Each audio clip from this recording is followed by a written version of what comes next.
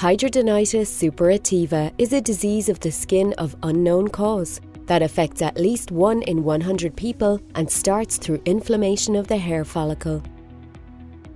It causes painful abscesses or lesions, mainly found in the armpits, groin, thighs and buttocks, but can also affect other areas of the body, like the face and neck, behind the ears, under the breasts and abdomen. The development and severity of the disease is classified in 3 stages using the Hurley system.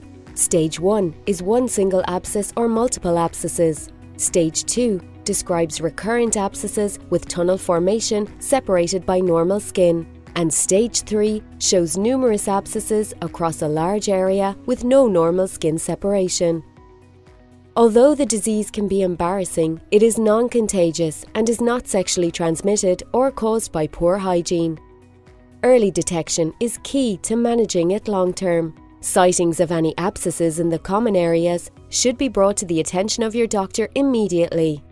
Some people also have triggers. Certain foods and stress can trigger a flare-up. Finally, take note of any changes in abscesses, like enlargement or reddening of the area, and keep your doctor informed.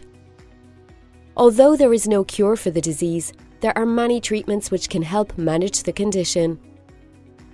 Living with HS can be difficult, but you are not alone. There are millions of people with HS all over the world. If you need extra support or want to make friends who know what you are going through, you can join the HidraWear community support group online and find out more about what HidraWear are doing to improve patient care.